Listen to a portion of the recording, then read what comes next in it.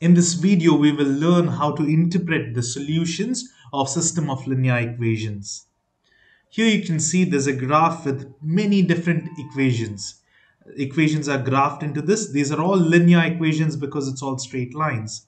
They're asking us to state whether these equations are consistent or inconsistent, and then if it is independent and dependent.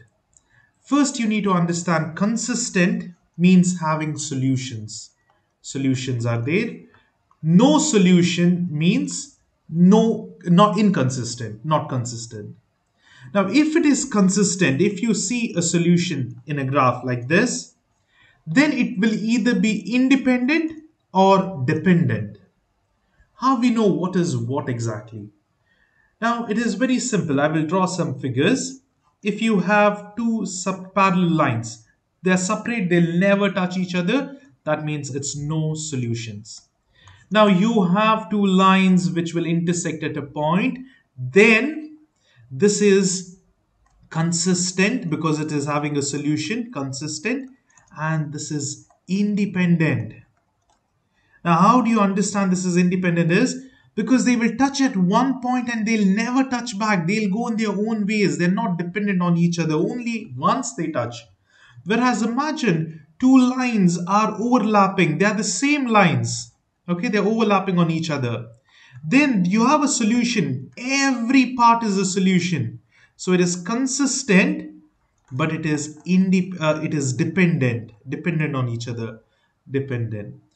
So whenever you have same equations, they are equivalent equations, they are same lines basically. So each point is a solution. Then there are infinite solutions. So that is consistent dependent. You need to memorize this. When they don't touch each other, there is no solution. When they touch only at one point, it's consistent and independent. And when they're overlapping, it's consistent and dependent. Now let's look at these two solutions, the equations. Y equals x minus 1. Where is that? That's over here. And minus x plus 1. Minus x plus 1 is over here. Let's look at this. This is over here and this is over here. They're touching at one point. The solution is over here, this point. And this is consistent, independent. Whereas the other equation, x minus y equals minus 4. This is the line. And y is equal to x plus 4. Y is equal to x plus 4. You can see they are both the same lines, right? They are the same lines. So they're overlapping on each other. So it is this part, consistent and dependent. So that is the solutions over here. And whenever there is consistent, independent, you will have one solution. So it's consistent, independent. Whereas consistent, dependent will have infinite solutions, infinitely many. And over here now, let's look at these equations. X plus 4. Where is x plus 4? It's over here. And 2x minus 2y equals 2. Can you see these two? This is one equation which is already marked, and this is the other one. Now, they are parallel to each other. They will never touch each other because they are going in the same slope. They will never touch. It is no solutions. There is zero solutions over there. It's no solution over here. What about this equation? We can see there's y is equal to 2x minus 3. This is the equation. And this one, they touch at this point. There is one solution and it is consistent, independent. It's no solution. Okay, if it's no solution, remember it is inconsistent. That is no solution. Now here was one. Now, what if the graphs are not given? If graphs are given, it's easy to see and tell, right? But if graphs are not given, then let's use our calculators.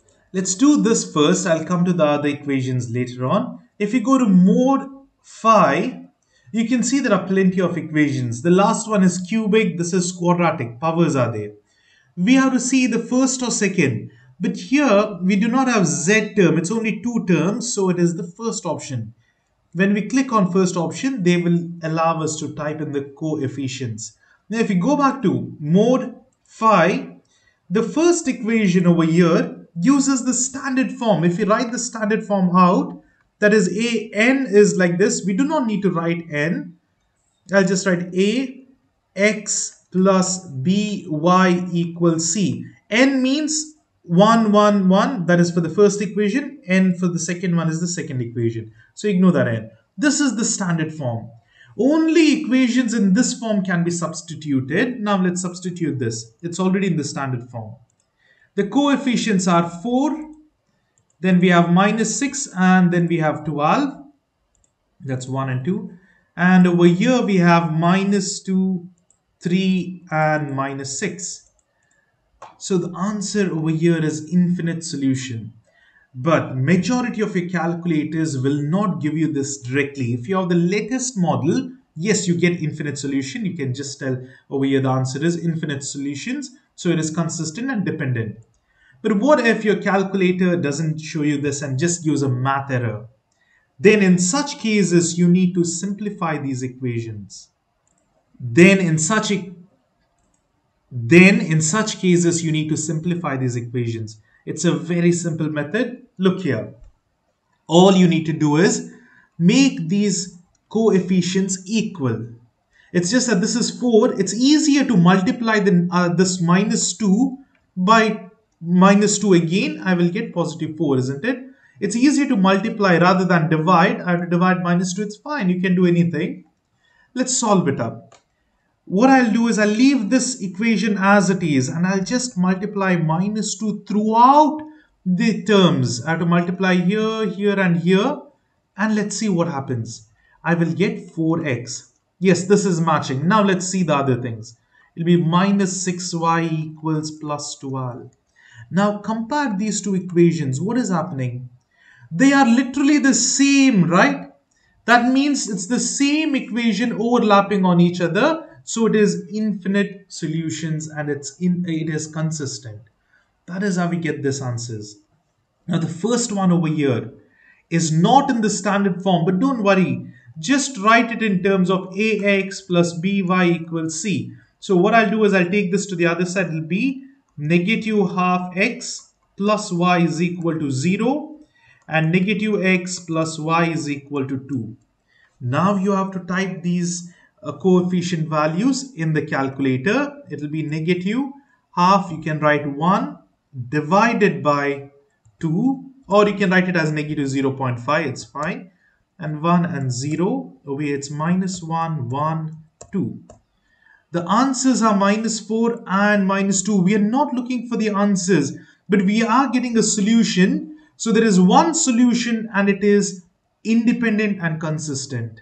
Say it's one solution, one set x and y, that is a coordinate point you get. They'll intersect at one particular point, x and y. That is the solution we get over here. That means one solution, it is consistent and independent. Similarly, please do solve the other problems.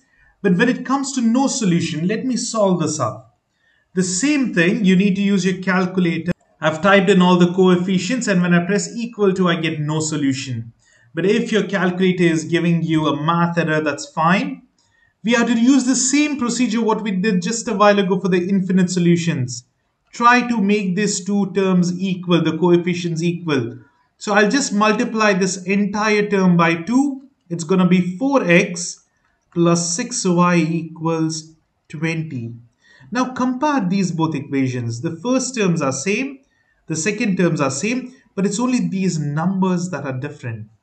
That means if I graph them, they are having two different y-intercepts. They have same slope, but different y-intercept. They are parallel lines. That means they will never touch each other, so they are inconsistent and no solution.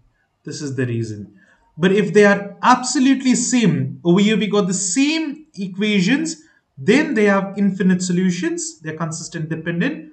But almost everything is same, but the numbers do not match, then there are no solution. Similarly, please do the other problems by yourselves, and here are the answers. So that's the end of this topic. A simple topic, just be careful with the calculator. You need to get it in the standard form, and then you need to solve it up. If you have any doubts, please post them in the comments.